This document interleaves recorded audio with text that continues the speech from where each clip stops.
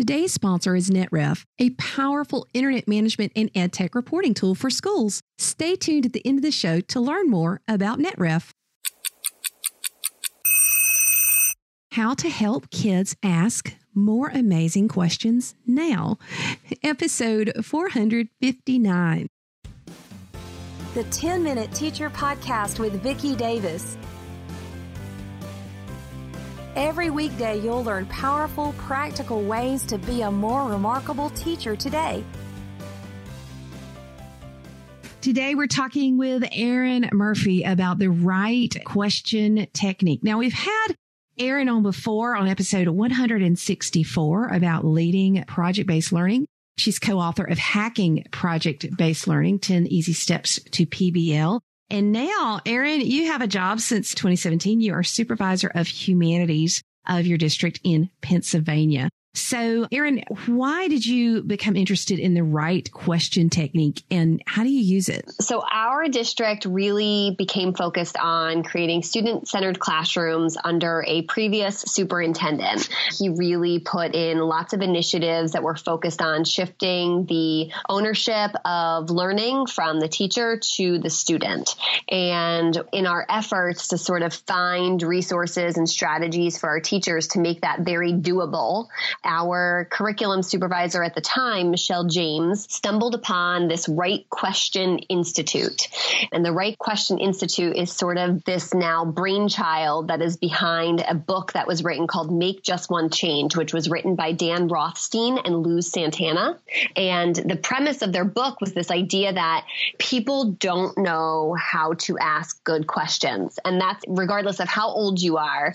They found in their research that people really struggle to ask good questions. And when you think about it, we don't necessarily explicitly teach the art of asking a question ever. So it makes perfect sense that people don't know how to ask good questions, because if we've never really learned, then how would we know? Yeah. And with artificial intelligence, some folks say, it's the questions that are going to give us great answers. But if we don't have great questions, then what are we going to get? So how have you applied this with your students? I think the biggest thing is when I'm working with kids, and most recently in my roles, I work with teachers. And when people hear the word inquiry, there's this major sense of anxiety about implementing inquiry, because people don't recognize all the time that it really emerges on a continuum. And exploring inquiry doesn't mean necessarily that you're turning your whole class over to your students and they're going to completely take over and it's going to be all driven by their questions, especially not knowing whether or not they know how to ask these good questions. So that's where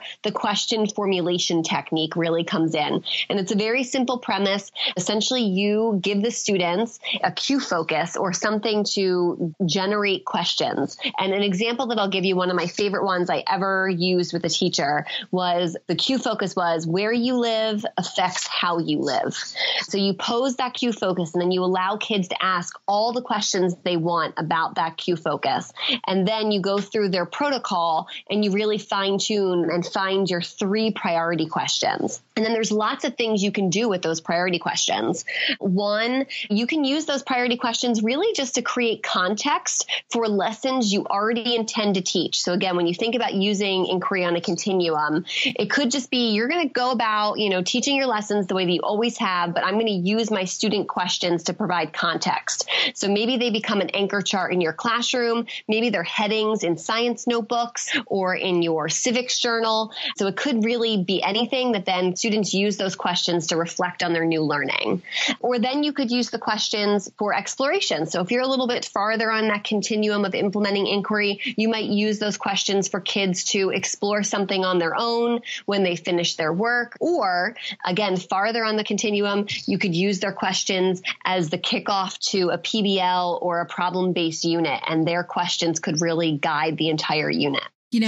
When kids ask great questions, it changes the whole classroom. I had a conversation on artificial intelligence last week in one of my classes. It was actually with 7th graders, and their questions were so incredible. It just blew my mind. What happens in a classroom when you start having students ask great questions? Well, honestly, I think the questions tell us a lot about what students need from us. So I think that sometimes we can make some assumptions about what kids need, but when they're asking really great, really high level questions, I think that tells us, wow, I can change my instructional strategy. I can shift the way I'm going to approach these kids. I can turn more of this type of learning over to them. And it really helps you gauge their interests. So I think that questions are really a form of assessment. And when we hear those really good questions, it allows us to assess where we need to go next with our students. So how do teachers respond to this technique? How do they feel about the interactions with their students and how it impacts their classroom? Almost every teacher that I have done this with has had reservations when they've started. Like, I still don't think that they're going to end up with the right question, or they're going to still end up with a right there question that's not going to be worthy of high level exploration. And I would say that every single teacher has been pleasantly surprised. So is there a mistake that people make when they're trying to implement the right question technique? Yes. Again, Dan Rothstein and Lou Santana, who wrote the book, Make Just One Change, they outline this actually in an entire chapter about what you should not do, essentially, as a teacher. They use nicer words than that. But if I'm going to be blunt, then it's like what you should not do. And one of the biggest things is like you shouldn't jump in. So when kids are going through the protocol, it's very difficult for teachers to hear them saying things that maybe could be tweaked or a way that you think you could improve the question. So it's very challenging for you to not jump in and fix the question or massage it or finesse it in some way. Allow the protocol to do the work and let the kids come up with those questions on their own by giving each other the feedback that they need. How do you coach teachers to not jump in too soon? Because it is hard. Yeah, I really like co-teaching this experience. So I model that behavior when I'm co-teaching with a teacher. And then really it's just a matter of teaching them other strategies. So whether you're walking around with a notebook and making notes for yourself of things that you want to go back and check, sometimes it's just a matter of getting the thought out of your head and jot it down in your notebook or jot it down in a Post-it note. Sometimes that sort of takes care of that need to identify what you heard rather than just saying it to the student and jumping in. Would you talk to teachers for just a moment, Erin, and give them kind of a pep talk of encouragement if they're that person who's feeling anxious or like it can't work? What would you say? I guess what I would say is trust the system and trust yourself. So I think that there, again, is this sense of uneasiness when we're sort of turning over a chunk of instructional time to students.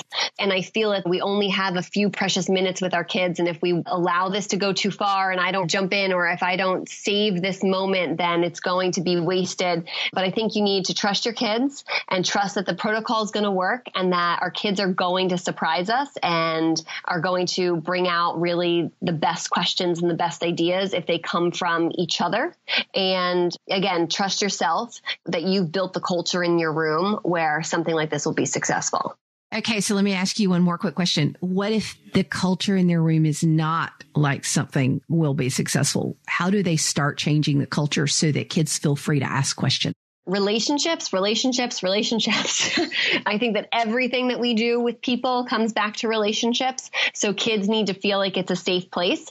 And a safe place doesn't always mean that it's not a place that we're going to be challenged. You know, a safe place doesn't mean that we're not going to do hard work, but letting them know that, again, establishing procedures and routines and expectations that, you know, you're going to try something and it may be hard and I'm going to be here to support you and I'm going to love you through it. And creating those connections with kids is going to create the kind of place where they're willing to take the risk on something like this. So remarkable educators, this is a topic that's come up quite a few times in the last couple of seasons, the right question technique. I first heard about this at the National State Teachers of the Year conference several years ago, and a lot of teachers who had won these awards were really raving about helping kids ask the right questions. So dig in. There's lots of resources out there. Learn how to do it. Thanks, Erin. Thank you.